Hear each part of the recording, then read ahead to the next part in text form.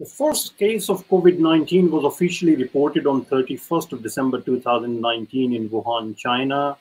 On 30th January 2020, the outbreak was declared as a public health emergency of international concern by WHO. On 31st of January 2020, the first UK case was confirmed in Yorkshire. On 11th of February, the WHO announced the name for new coronavirus disease as COVID-19.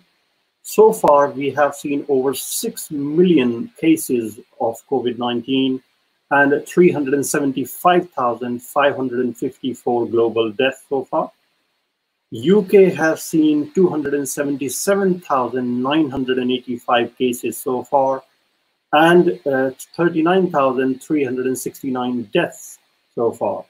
Daily cases reported yesterday were 1,613 and 324 deaths yesterday, 2nd of June. Good afternoon, ladies and gentlemen. My name is Vineet Johri. I'm delighted to introduce my guest for today's show. So let me introduce my guest for today's show. I have got Dr. Ramesh Mehta, President Papio. He's with me. I have Dr. Anik Bhai, doctor at Northwick Park Hospital. I have Ash Balachandran, who is a coronavirus sufferer. And I have Bahi. She is sister of nurse at working at Charing Cross Hospital. So before we continue, I would like to request my guests to please introduce themselves if they possibly can. So can I start with Dr. Mehta, please? Right. Hi, Vineet, and good afternoon, everybody. I am Ramesh Mehta. I'm a retired consultant pediatrician, and importantly, I am founder of an organization called British Association of Physicians of Indian Origin, that is BAPIO. This was launched in 1996, and in 24 years, we've been challenging the establishment and government on equality, on discrimination, on racism. And during this COVID, we have been playing a very important role to ensure that the DME staff, healthcare workers, are looked after properly. So that's me. Right. And then can I ask Anik to introduce, if possible? Hi, everyone. My name is Anik Gayama, a junior doctor, and I'm currently working at Northwick Park Hospital in London. So I graduated 5 years ago. I graduated from UCL, and I've actually been working at the hospital, which is probably one of the few hospitals in London that has been hardly hit by coronavirus. Right. Ash, is it possible for you to introduce yourself for us?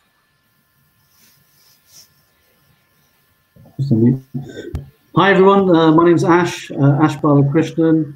You can say I'm an entrepreneur. I've got several business interests. I'm quite active in the UK-India corridor, and I'm also a Tech London advocate as well. So I've got a soft spot for technology. That's just a little bit about myself. And Bahi, would you like to introduce yourself? Hi everyone. My name is Bahi. I used to be a dental nurse. Now I'm a beauty therapist, and I'm so glad to be in this conversation with you guys. Right. Okay. So now we know a little bit about our guests. Let me start the discussion with my very first question with Dr. Mehta. I mean, during this past 10, 12 weeks, maybe a bit more, we have seen a lot of BAME background medical staff have lost their life. And there is hardly any detail on why this is happening. I mean, as a doctor, what do you think, what is happening and why BAME? Why this background particularly? Okay, I think that's a very good question. So far, we estimate that over 200 healthcare workers working or had been working in NHS have died because of coronavirus. Now, why BME healthcare workers are dying more than white workers, we don't have clear idea at the moment. However, we had done a survey in mid-April and we had 2,000 doctors replying as to the possible reasons. Now, we of course know that age is an important factor, and those who are over 65 are much more likely to have the disease itself, and when the disease is there, it is likely to be a lot more serious. Comorbid conditions like other diseases, so people who have diabetes or high blood pressure or asthma, diseases like these, and also any immunosuppression disease, they are likely to have more. And of course, some of the healthcare workers have had these comorbid conditions. But, importantly, our survey showed that being BME itself is an independent risk factor. Now, you might know that only yesterday, the Public Health England published their report of what has been happening since COVID was seen in UK. And they have confirmed that just being BME is an independent risk factor. Now, coming back to other possible reasons, this government has been very slow to act, and they were not at all prepared to face this huge pandemic of a virus which is not seen. Now, from our survey, it was very clear that the protective equipment that should have been available to all the doctors, and not only doctors, but all the frontline workers, were not available. Unfortunately, even now, after a couple of months, still we don't have proper equipment available to the doctors and the healthcare workers. The other issue that probably is responsible is social distancing is not possible in the hospital.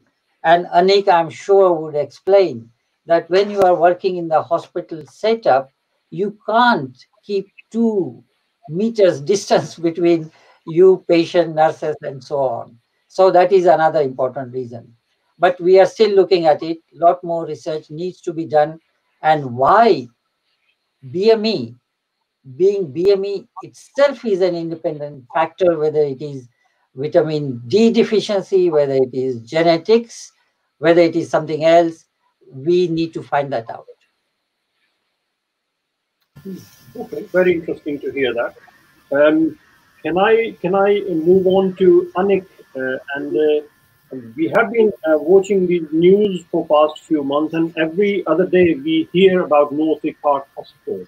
And while you're working in the hospital itself, we have seen that this hospital has been an epicenter for the pandemic, I would say, more than twice, if I'm not wrong.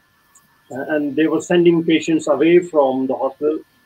While you're already in the hospital, can you suggest why Northwick Park Hospital? What is happening there? What is the reason? I think there's several reasons to explain that. Can you hear me? Yes, we can. Sure. So I think one of the reasons is that quite early on, at least within London, Northwick Park was identified as one of the first hubs where any patient suspected of having coronavirus would be screened. So we do have quite a large infectious disease unit. And so we were initially asked by Public Health England to be one of the first centres to actually take in any patients coming in from Heathrow Airport. So we're obviously quite close proximity to Heathrow. So we're one of the first centres. That's the first answer. The second answer is, if you also look at the risk factors, as Dr. Mehta actually has also suggested, being of the BME demographic is an independent risk factor. And if you look at Northwick Park and the surrounding boroughs, we do have a large demographic of patients belonging to those ethnic backgrounds. So we have a lot of Asians in Harrow, for instance. And that can help explain also why we do have a large number of patients with the coronavirus. And also, we do have a large aging population as well. So being from the ethnic background, together with also an aging population, those in itself are reasons to suggest why we have a large number of patients being admitted with coronavirus in Harrow. Okay, that gives a better picture of why Northwick Park, actually. Maybe I can move on to Ash and ask him basically what is his lifestyle, what does he do, and tell us a bit more about yourself before we move on to knowing what you went through in the past few months. Sure. So just to tell you a little bit about myself. Like, so in my network, I'm seen as like this super connector because I'm constantly out and about. I'm constantly bringing people together, getting people to collaborate. And, you know, as far as kind of health-wise, I try to keep healthy. I try to go to the gym 3-4 times a week. I don't smoke. I drink occasionally. I like my food. Chocolate's my guilty pleasure, you could say. But I try to look after myself in general. And and I do have I have mild asthma, but you know I carried my asthma pump around with me. But it's like something that I use maybe half a dozen times a year, if that. So I remember when news broke about the virus and they were telling people to be quite cautious and to be honest, I just didn't take it kind of serious. I just thought I never let it kind of stop me from going about my business or my day. If I had meetings in London, I'd still continue going to meetings in London. I still carried on going to the gym, even though I knew friends who literally, as of January, decided that they weren't no longer going to be visiting the gym because they saw it as potentially an area where they can kind of where the germs were spreading. But yeah, I just thought I thought I was relatively quite fit, and I just didn't think that I would be exposed to the virus. That's interesting to hear. Let me move on to Bahi and ask her basically how it is like to be the family member of a care worker. Her sister works as a nurse at Charing Cross Hospital, if I'm not wrong. Tell us how it is like to be the sister of a care worker or a nursing staff. Well, at first, obviously, we didn't expect it to be this serious, and we thought it's just like a temporary situation. And since we live together with my sister and the whole family, my mom and dad, at first it was not that serious to us, but then again we heard many people are dying around the world, and she was telling us about how they close the ward and it's only for COVID patients, and they have so many COVID patients, and most of them are dying because of the old age or the health condition. So we started getting worried, and she was working very hard under so much stress, and they didn't have proper PPE at first, and which we were very worried about. But then it was very stressful, and we weren't sure what's going to happen, and the long hours of work they were doing, and obviously the main problem was they didn't have proper PPE. But it was very stressful for my parents, to be honest, because they are kind of old. So she was coming home after work, and we just tried to separate my mom and dad from her, but obviously it just doesn't work. So we were very worried. I can imagine. This must have been really stressful time. Yeah. Probably I can move back to Dr. Mehta if I can. Dr. Mehta, we have got about 65,000 Indian origin doctors working for NHS. And I was trying to find out this information that out of this proportion that so many BME doctors have lost their lives, how many were Indians. I couldn't really get a clear picture of what percentage was Indian doctors who have lost their lives. Is it possible for you to give us some details on that? Okay, I think we've been on the whole bit fortunate as far as Indian doctors are concerned. So far as we know, over 30 doctors died because of COVID-19. Our information at the moment is out of these, only 6 Indian doctors passed away. Most of these doctors were quite senior, actually, over 70 years of age. The youngest one who passed away, unfortunately, a lady who was 56 years old. But, you know, it's very unfortunate. And we, as I said, we don't understand why BME doctors and healthcare workers are affected more. But majority of the doctors dying were either Afro-Caribbean origin or Middle Eastern origin or Eastern Asian origin. So that is the East Asia, is Philippines and that region. Okay, that's interesting to hear. Maybe I can move on to Anik, and as a frontline person at Northwick Park, you must be seeing a lot of people coming in and then being admitted. Could you take us through the journey of a patient from the time he arrives to the time he's discharged or not able to make it, whichever way? Can you take us through the journey? What happens? How does it work?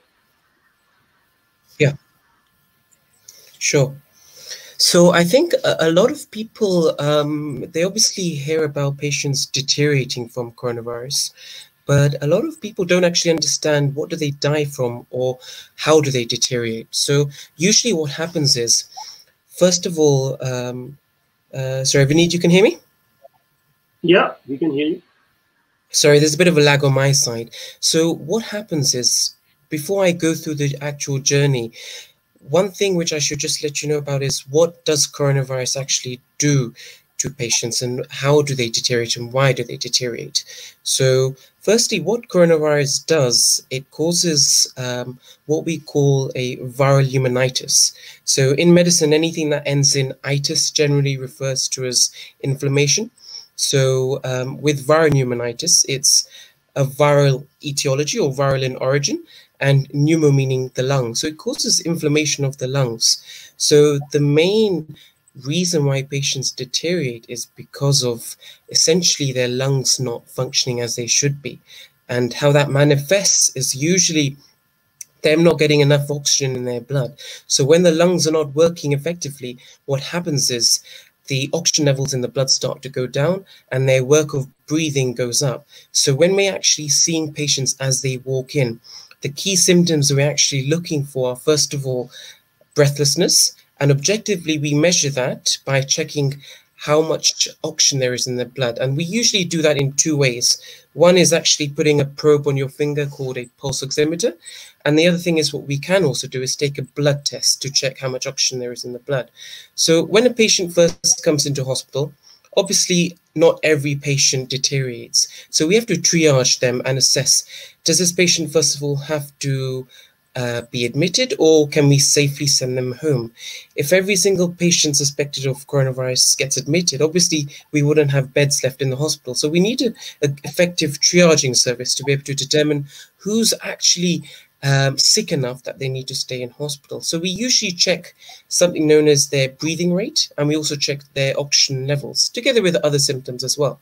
So if a patient's oxygen level is low, that's an indication for us to admit the patient. So that's sort of the first part. They come into A&E, they get assessed by the A&E doctors, and the A&E doctors need to decide, are they sick enough to be admitted or not? Now, let's just say they are sick enough and they do need to be admitted. We then need to understand how severe are they essentially. So usually when patients have coronavirus and they do get a viral pneumonitis, what we need to understand is First of all, what level of care do these patients need? Some patients have a mild infection, and by this I mean they have the virus, but they don't necessarily need any treatment. So that means they don't need any supplementary oxygen. Whereas some patients, they're very ill and they need to be treated with supplementary oxygen, meaning that could be essentially oxygen through a face mask, or if they're very unwell, it could mean that they need higher flow of oxygen or higher concentrations of oxygen. So when we're trying to understand what is the patient flow, it really does depend on how much oxygen they require. So when you're asking about what happens to a patient from when they're being admitted to being discharged, it all depends on how severe their actual symptoms are. So initially they can be on a medical ward if they don't need much oxygen, but if they do deteriorate and they need higher oxygen, they can end up going to wards where there's high level of monitoring. That includes, some people will probably know, intensive care, or it could mean HDU, which is otherwise known as high dependency unit. And that's usually how we decide on whether patients go into ITU, HDU, or medical ward, is by basing their question on how unwell they are from their breathing point of view. So supposedly if a patient's doing all right, doesn't need a lot of oxygen, we can send them home. So we usually have a criteria in hospital on patients with coronavirus, who can we send home? So as long as their oxygen levels are high enough, as long as their breathing rate isn't high enough, we can be sure that, yes, they've got the virus, but they can actually be safely discharged. Now, if patients need increasing oxygen levels, we then have to escalate their treatment to higher other forms of treatment, such as, for instance, ventilation, or it could be also machines called CPAP. And that's really how we sort of assess usually when do we need to actually escalate treatment. Okay, that's quite insight of what exactly goes on in there. And how do you communicate with the families in this time? I mean, what happens? The family obviously is not allowed to come and visit their family members. So how does it work? You're quite right. So family members are not allowed to visit. So even at this point in time, we are not having any visitors to see their relatives. So usually what happens is we do try to, quite recently actually, the trust have started getting iPads on the wards for loved ones to be able to FaceTime their relatives. Okay. All right, now we move on to Ash, actually. Let's quickly try and bring Ash in limelight and ask him something about his experience during this time. I mean, he was in the hospital for good 5-6 weeks, if I'm not wrong. So can you take us through your journey of this 5 to 6 weeks when you were in the hospital, how it started and what you went through and how it ended? Yeah, I'll just I'll start a week before I went into hospital. So it was you know, as I mentioned before, you know, I'd never thought that I would be a victim of the virus, and so it was the week commencing 16th of March where I started feeling unwell. Body was aching. I had a temperature, but at the time, I think a lot of the websites and in the news and stuff, they kept talking about this cough, and I never had the cough. But as I mentioned earlier, I did have mild asthma. So as the week progressed, I found I was struggling to breathe. I found it more and more difficult to breathe. So it was Sunday, 22nd of March, where I actually rang the ambulance and I said, look, you know, I can't breathe. I feel like my body's breaking down. And they came, they assessed me. They could tell I had a high temperature. So I got taken into hospital on the Sunday, 22nd of March, where Sunday evening they did tests on me. Monday morning, they've got the results, and you know, I thought because I was having trouble breathing and I've got mild asthma, I just thought that they were going to put me on some sort of oxygen machine. I'd be there for maybe a night, maybe a couple of hours, and I'd be home, you know, within a day or two max. So Monday, the 23rd of March, they came to my bed in the morning, and the doctor said that we were going to put me to sleep for a couple of hours. So I thought, to help me with my breathing. So I just thought, yeah, that's fine. And then the next memory that I have was waking up on Easter Sunday. So 3 weeks later, I'd been on a ventilation machine. The doctors had tried pretty much everything, trying to provide me with lots of different medications and because as we all know, there's no cure for the disease at the moment. So, you know, they were doing their best to kind of pull me through it. And I think the signs weren't looking great, but it's interesting because on the actual Sunday when I did wake up, I actually woke up and I vomited. My body was sweating head to toe. And I just felt my body was breaking down. I couldn't breathe. There was no oxygen machine. Again, due to lack of equipment, there just wasn't enough equipment available.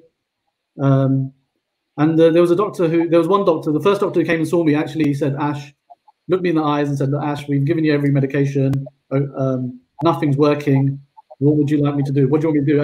And I could tell in his eyes that he'd pretty much kind of given up at that moment in time, that particular doctor, because, and I feel I didn't hold it against him, but it was just because I think, you know, what the doctors and nurses are kind of going through in hospitals, like they've never been through anything like this before. There's no rule book, there's no, there's no cure, and they can say, yep, this is what we need. And the doctor basically, he just felt that is the most that he could have done with me. And I think it was, I was given a time of like 1 hour to survive. I thought I was off. And I was just very fortunate that one of my aunt's friends happened to work in intensive care at the time, and she kind of she was starting her shift on Easter Sunday, saw I was a mess, and she took over the show. And I had to, like the next morning when I woke up, I had to kind of pinch myself really that I was alive. And the doctor came and sat down with me and said, "Do you know what you've been through?" And I was just like, "Look, I remember going to sleep, and that was it." And he was like, "Yeah, well, you've been in induced coma for 3 weeks." And I was just like, couldn't believe it, you know, being asleep for 3 weeks. They said, you know, pretty much as I mentioned earlier, you know, they tried lots of different medications throughout that period. Nothing was working. I'm going to give credit to the medical staff that helped me through that process. But the doctor openly said to me as well, he said, "Look, it's a miracle you're alive. If you don't believe in God now, start believing in God." And I just feel that at that moment in time, there was a lot of friends, a lot of family, all kind of praying for me, wishing for me to kind of get better, sending me healing. So I think, you know, I've got to kind of thank the power of prayer as well in this. You know, I think that was something that kind of pulled me through it. So that was like the first half of my coma. But as I mentioned, even to be told that I had the virus, I was shocked because I just didn't feel, not that I was immune to it, but I just felt because of my lifestyle, I generally kind of keep healthy. I wash my hands. I'm very hygienic. My friends are a bit OCD in that sense. So I just didn't feel like I'd be kind of exposed to it. But I think having asthma didn't help as well. So I was told that the virus started attacking my lungs, and that's why I was struggling to breathe. But probably because of my age, I was the youngest patient in intensive care at the time. I'm 38 now, and I think they probably expected me to maybe a week on the ventilator, and then they thought that I'd probably pull through. And I don't think they thought I'd be as long as I did, which was 3 weeks. And as I said, the signs were really pointing the other way. It looked like I was going downhill, but I'm glad I could tell the story with a smile on my face. And do you remember anything when you were in coma for those 3 weeks? Do you remember any thoughts, any dreams, anything? Yeah, what was happening in that time? So interestingly, so during the coma, I had lots of different dreams, and even in the dreams, I'm dying. So I visited a temple in India, and I'm praying in the temple saying, "God save me." I went to a church.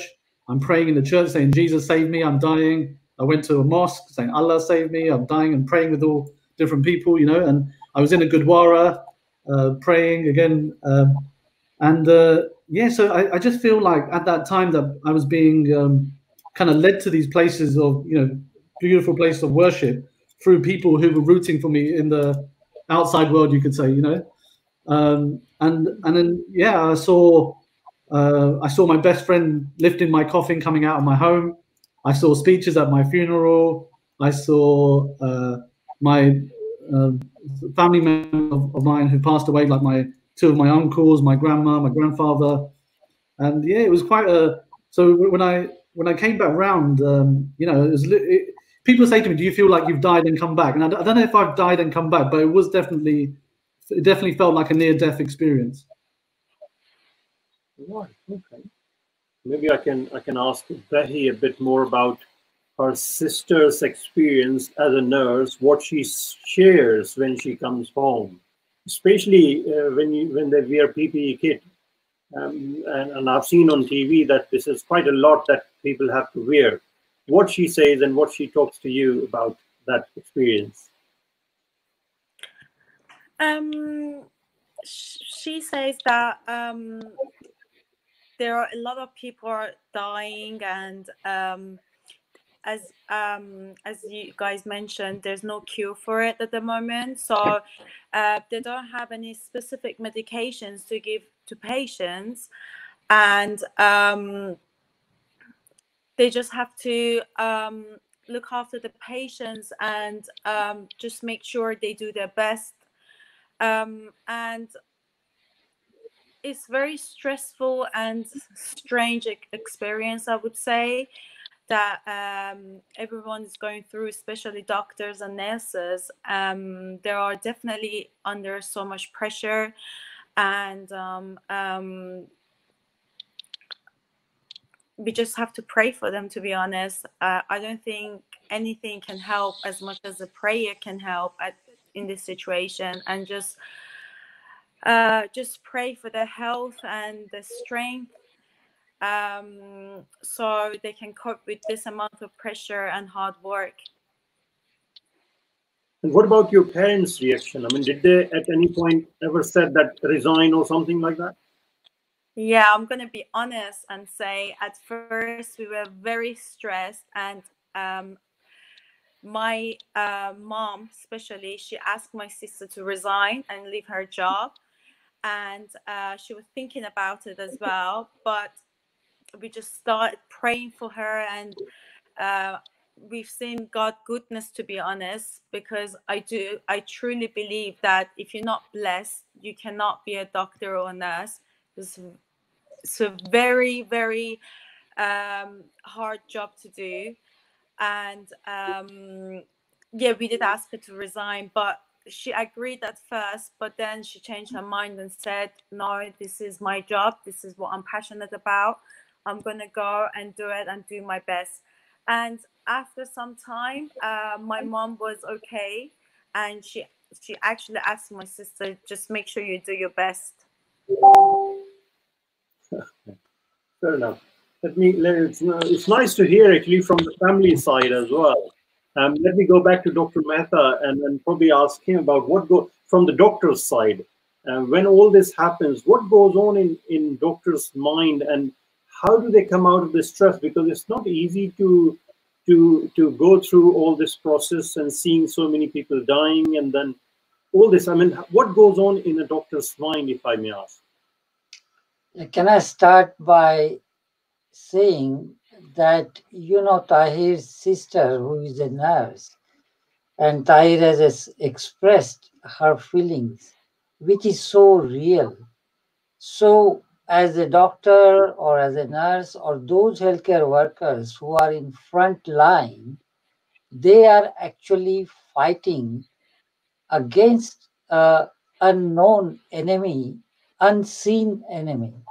So you can't see this virus, but you know it's around and you can get it anytime.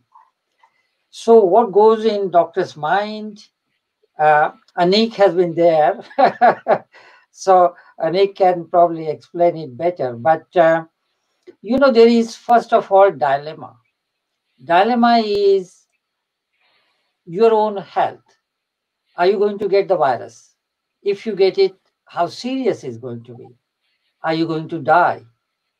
If you are going to die, what happens to your family? The second thing that comes in mind is if you have the virus, you go home, can your family get it? What happens to them? Are they going to die? And what happens to other contacts? So this fear, the anxiety, so there is quite a serious psychological trauma. But also equally importantly, as Tahir mentioned about her sister, your duty as a doctor or a nurse to your patient. You have a Hippocratic oath that you do the best for your patient. So are you worried about your own life, or are you worried about your patient's life? How much care? How are you going to serve these patients?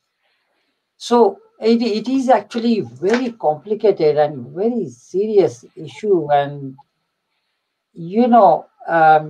that it is likely when this ends, at least the first wave, I'm sure there is going to be second and maybe third wave. We don't know how long this is going to go on, but there is going to be what is called post-traumatic psychological syndrome, that when initial phase is finished and when these all doctors and nurses are relieved from their duty to treat coronavirus disease, they would then reflect on it, and some of them could have quite serious psychological effect. So it's very complicated, and I'm sure we have to salute these frontline healthcare workers. And we have noticed that public have recognized this, and the clapping on Thursday evenings have been a moral boost for these doctors and nurses and other healthcare workers. But it is not easy. Well, very interesting to hear that. I'm sure. We have been clapping every Thursday outside our houses, but now I think the clapping is going to be slightly harder than what it used to be after listening to the experience, first-hand experience from Bahi, from Ash, from Anik, and from yourself. Let me move on to Anik for next question. Where he has been working with Northwick Park, where I think there have been a number of deaths, about 20 people dying every day. It must have been very stressful, if I'm not wrong. And I just want to know how you keep up yourself. How do you maintain the stress level low? What do you do? Do you do anything special to bring your stress level down? And I heard that you also had a coronavirus at some point yourself. Is that right? And one more thing I can add on to it. You're staying in a hotel at the moment. I am. Tell us a bit more about that, please. Sure. So, so just to reiterate both what Ash and also what Dr. Mehta said, it has been quite a frightening time initially, at least in the beginning of this pandemic. So as doctors, this is in fact almost sounds like an interview question. How do you deal with stress? This is something that we're almost used to dealing with. So right from the beginning, during medical school, one of the interview questions is, how do you deal with stress? So from the beginning, it's been ingrained in us. As a doctor, you need to be able to deal with stress. You need to be able to face adversity and be able to adapt to different situations. And up till now, I think we've been doing pretty sort of, I'm one to usually deal with stress. I usually like to, for me, stress is, I use it as a positive, and I try to ensure that it motivates me even more to work harder. But during this pandemic, it's almost redefined what it means to be working in a stressful environment. I still remember vividly one of my first shifts working on a coronavirus ward, where this is after 5 o'clock, usually from 9 till 5, the wards are pretty well staffed. But from 5 onward, there's usually only one doctor, and then you've obviously got all your nurses on the ward as well. But this one particular evening shift, I remember we had almost 12 patients out of about 15, 16 that were acutely deteriorating. So normally when you're on an on-call shift, you may be occasionally bleeped by the nurse to ask, oh, doctor, this patient's deteriorating. Can you come and review this patient? And that's quite easy to deal with, because you can focus all of your efforts into that one patient and try to ensure that patient stays safe during your shift. And obviously you can appropriately escalate to to senior colleagues and also get help from other colleagues as well. But this particular shift, I had 12 patients and I was looking after all these patients on this ward that were deteriorating at the same time. And they're all deteriorating from coronavirus. So where before you would have just have one patient that's deteriorating, you can put all your effort into it. Now you've got 12 patients that are deteriorating. And I'm in this situation where I'm like, how am I going to possibly cope with seeing all of these patients? Who do I see first? Who do I prioritize? And what do I do for these patients? Because as we know, there's no simple fix for coronavirus. And the other issue is in terms of who do you escalate to? So pre-COVID times, anyone that was unwell on the wards, you could almost preempt and try to get them in a place of safety before they deteriorate. It's all about preemptive management. So suppose somebody's got a low blood pressure on the ward. You could speak to, for instance, Ash was in ITU, intensive care. You can ask your ITU colleagues and ask them, look, I'm worried about this patient. I think they need to be somewhere where we can monitor them more closely.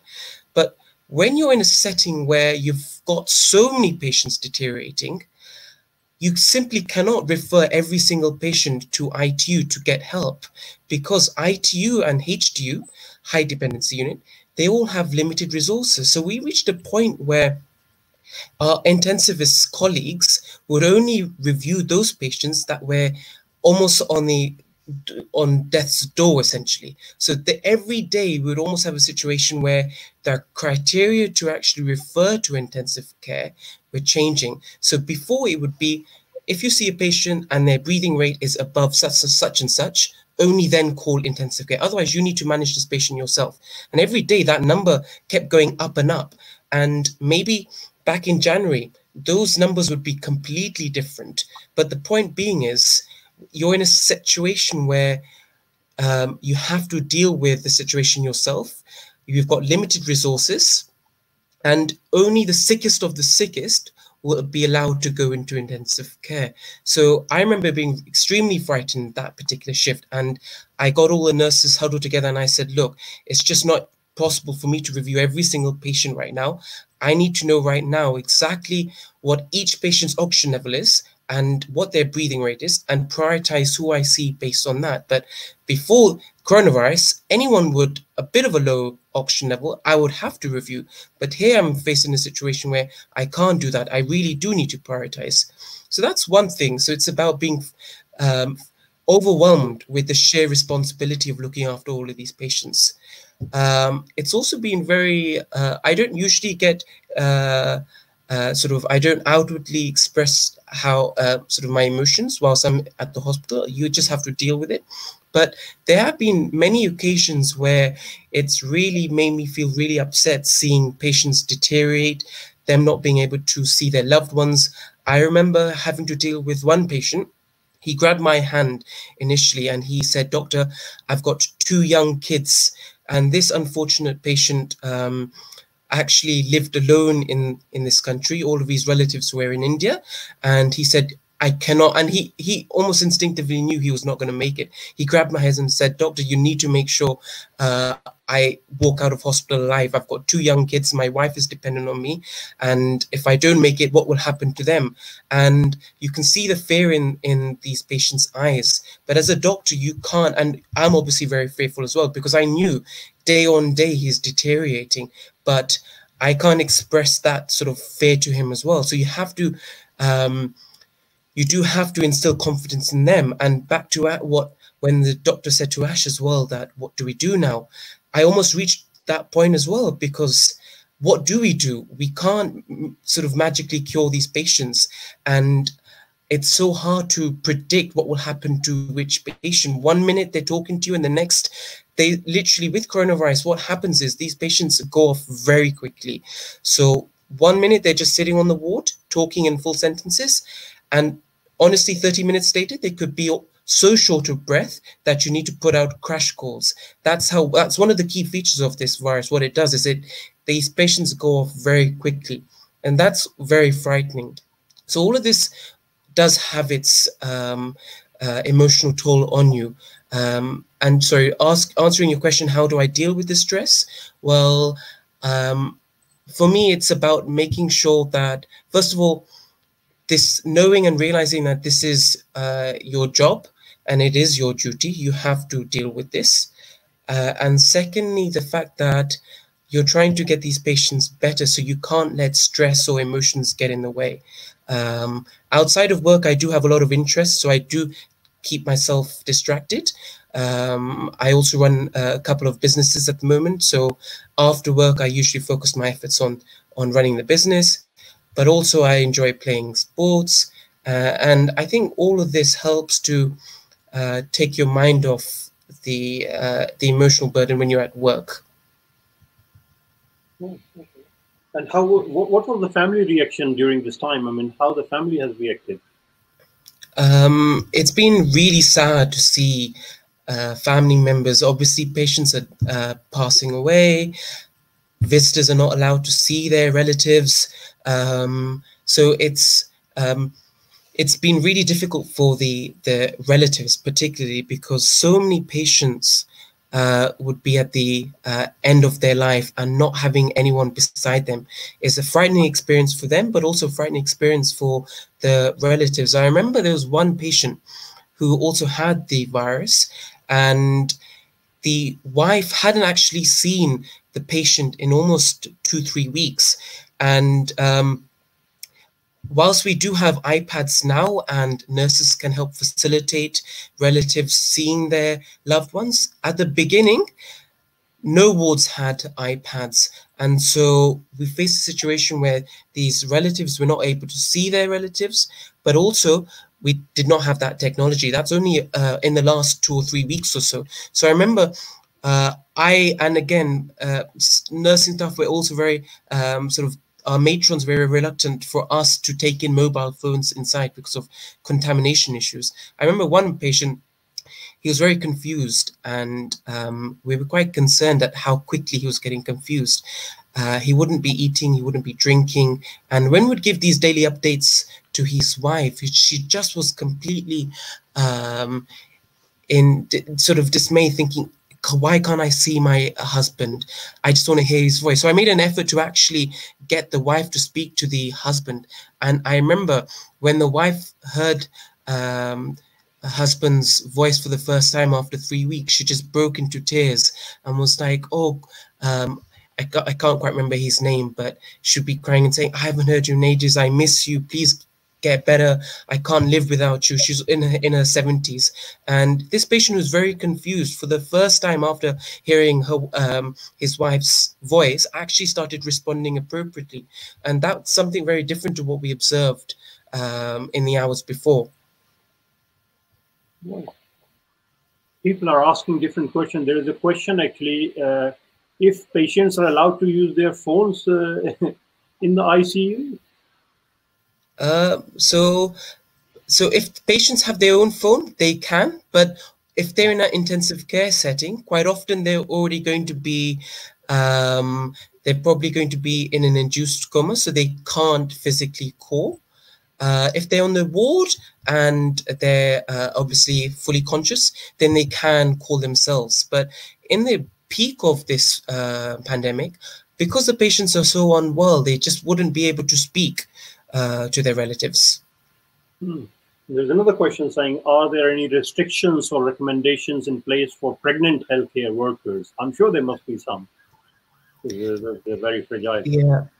So I think I wouldn't be able to answer this because I don't know the actual the recommendations, but generally if you're immunosuppressed, you should generally stay away. So I'm not sure whether pregnant women would fall into that category.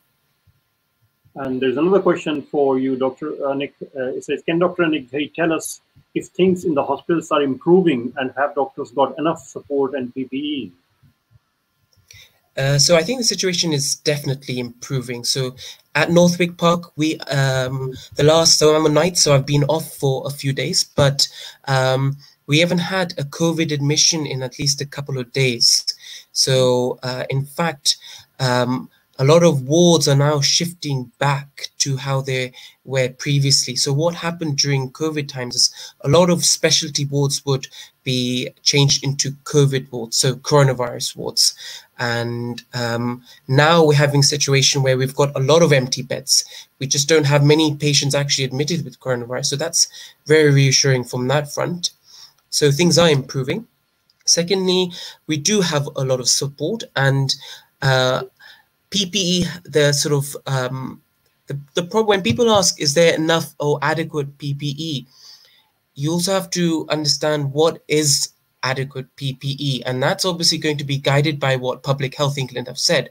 So initially, when during the pandemic, PPE was the full gear, meaning you have to wear surgical aprons, you have to wear gloves, a shield, but gradually throughout sort of during this pandemic, things have changed, and adequate PPE is now simply, for instance, if you're not in a setting where you're doing aerosol generating procedures. So that's essentially, if you're not in a setting where you're dealing with a procedure, if I'm grossly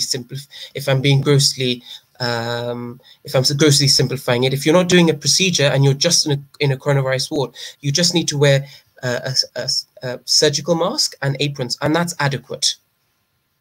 Well, we've got a question for Dr. Mehta here. Actually, somebody is mentioning Shefalika. She's saying that Dr. Mehta does not have the correct information on Indian doctor's death. So maybe we can check. I'm not sure, Dr. Mehta, would you like to comment on that?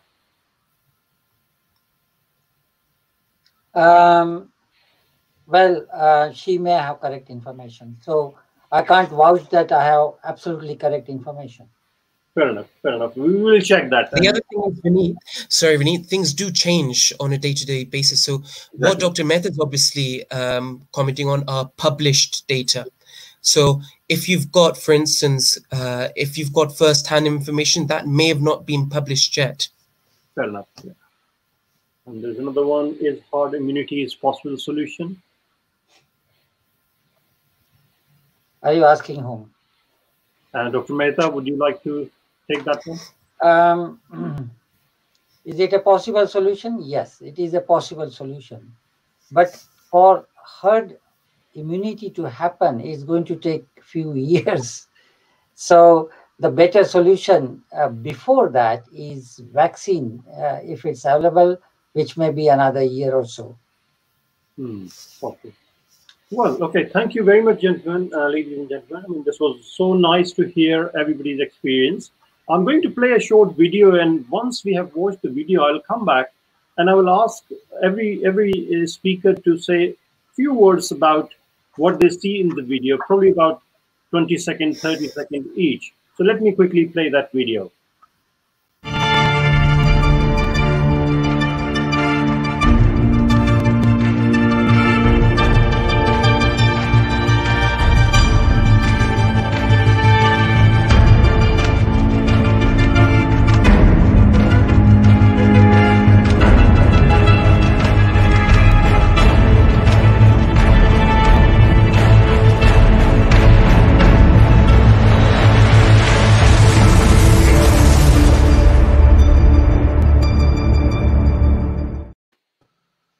Right. Can we possibly start from you, Dr. Mehta? What do you think of what was going on in the video?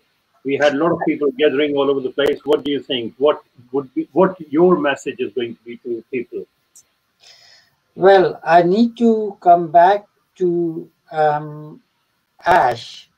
You know, he thought he's very fit. He cannot get virus. I think, you know, people are very ignorant if they believe that they are not going to get this virus.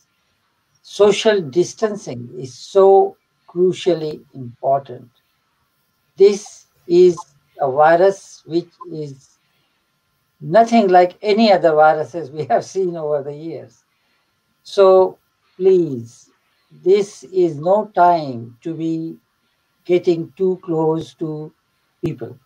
Social distancing, 2 meters, and washing hands, absolutely crucial. Pranik, would you like to add anything to that? I really do echo what Dr. Mehta said, really. It's because when people don't realize the full seriousness of the issue that they can do that, and they think they're not going to get affected. Only if you're affected or you see a loved one that's affected do you truly appreciate the implications of, for instance, not abiding by social distancing. So I can understand why people do it. In the beginning, I also, even as a doctor, for instance, I wasn't truly able to appreciate the significance until I realized how overwhelmed I was with the number of patients who were being admitted. So I'm seeing this, and that's why I truly appreciate it. So I see both sides. I understand, obviously, it's extremely important for us to be able to socially distance. And it's really also making sure that we abide by what government also say as well. Sure. And what would you like to say, Ash, having gone through all that, what would you like to say to people? Yeah, I think, just to following on from Anik's comment, it's a week before I went in, I was actually joking with friends saying that I thought the virus was a conspiracy theory. And because I said, do you actually know anyone who's got it? Because at the time, I didn't know anyone who had the virus. So, I was joking, thinking it was some sort of conspiracy theory. The media were hyping it up. And then, sod's law, that the first person I actually find out that I personally know who contracted the disease was myself. So it is one of those things where unless you know someone who's close to you, who's a friend or a family who's actually been through it, it's hard to kind of relate to the disease. But, 100%, it's not fake news. It's out there. People have died. And then even as far as kind of people recovering from the virus, so I've been home about a month now. I got discharged. I lost 15 kg in weight when I was in hospital. I couldn't walk. I was on medication, and now I'm off medication. It's like back at square one, like where the body's just trying to recover and so on. It's probably going to be about another 2 months. But I've heard about, another 2 months before I'm 100%. But I've even heard about patients who've recovered from coronavirus, who've gone home, and then within 4 to 6 weeks have passed away through contracting pneumonia. So even then, because your immune system's quite low, you're still exposed. So it's a very serious disease, and I think it's, watching that video and seeing people, I get it as well. Look, especially, I was born in the country. I've lived here all my life. I totally understand. We only get sunshine a certain amount of time throughout the year. So, to keep us trapped indoors is quite a challenge. So I understand that sun's out. We've got to get out there and get as much as possible, especially in the Asian community where we need our extra vitamin D overload, So, like I said, even when I got discharged from hospital, I had immediate family who couldn't even come and see me. And it's not because they don't care or they don't love. It's just we have to take the right precaution in this time. We were talking about the numbers that decreased in the hospitals, and I've been told the same information that coronavirus victims are getting lower. But maybe a major factor towards that reason is because of social distancing, because we've had these rules of lockdown, and suddenly lifting those kind of rules. Are we going to see an increase again? Maybe, but the bottom line is, I think 100%. It's a serious disease. It doesn't matter what color you are. It doesn't matter how old you are. It doesn't matter how fit you are. If it gets you, it's gonna go for you. And so I think we have to take extra caution. Wear your masks, wear your gloves, keep your distance, even with loved ones. I know it's tough right now to kind of not see your family members. But really, if you care about them, it's the best thing you could do for them is to kind of keep away from them right now, till things get a little bit. And Bahi, would you like to add anything quickly to that?